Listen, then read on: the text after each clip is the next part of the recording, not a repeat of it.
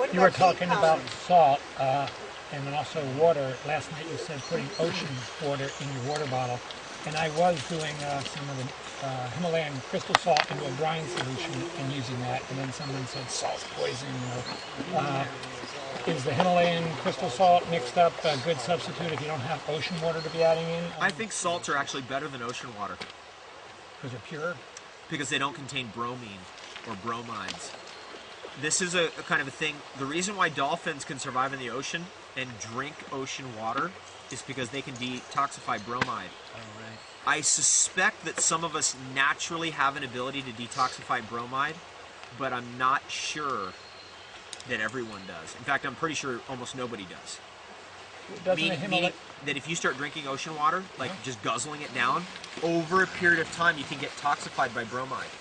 Now, if you do a salt extraction, for example, the way they do the salt, they farm the salt on the beaches. What happens is the bromide volatilizes into the air, so it goes away. Even the crystallized stuff that's been buried underground for Yeah. millions of years, like Yeah. the bromide's one? We've tested it. I had that tested in my lab. Here's what we found out. This is unbelievable. This is incredible information. So we tested about 10 different salts. It's a fun little test. And actually the information's on my website. When you look up Himalayan salt on rawfood.com, you'll see it there, and it will say, you know, we tested it and doesn't contain bromide.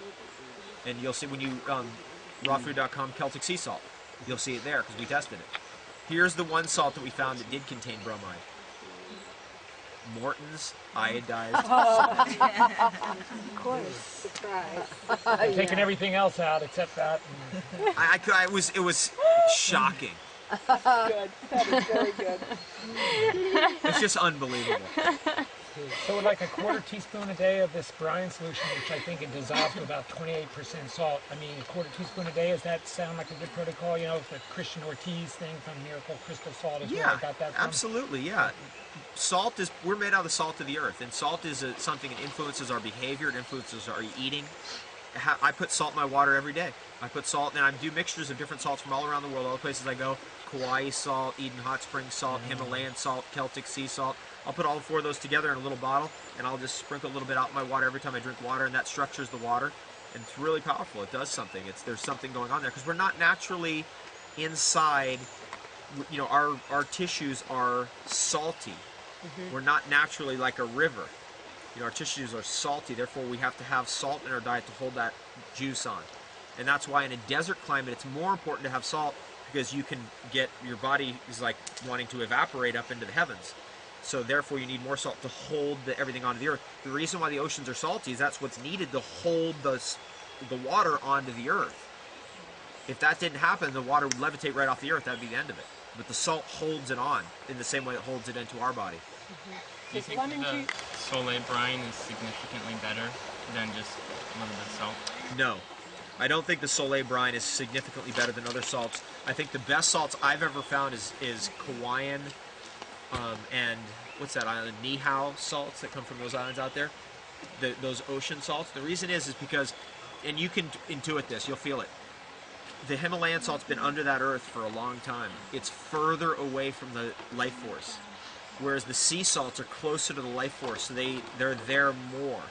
And therefore, when you put them in water, it's more bioavailable. And I'll leave that to your own, like, experimentation. You'll see what I mean.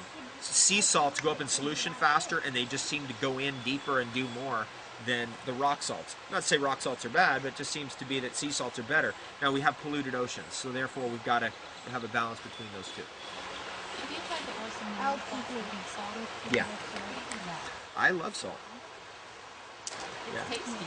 Yeah, I love all the different salts that are out there. I've had the black salts, the pink salts, the red salts, the purple salts. I think there's salt, orange salt. I think I've seen salt in every different color that's out there. Yeah, so salt is really, you know, a huge part of the history of civilization. You know, in Austria, Salzburg. They used to have they had mega cities in the salt mines. They're huge parties, whole parades, whole, you know, people lived for years in the salt mines. It was a whole thing because that was a major part of life. We're removed from that now because we have mass transit. We can move salt from the oceans over to, you know, Salzburg, and so they don't need those salt mines anymore. It's not like it used to be. But where the salt mines were was a huge thing in the past. The whole wars were fought over salt, you know, to control the salt mines. The whole thing about, you know, our word salt is related to the word salary, because the Roman soldiers were paid 1 week a month, were paid in salt. Salt pay is where salary comes from. Because over here you had the grain, over here you had the salt.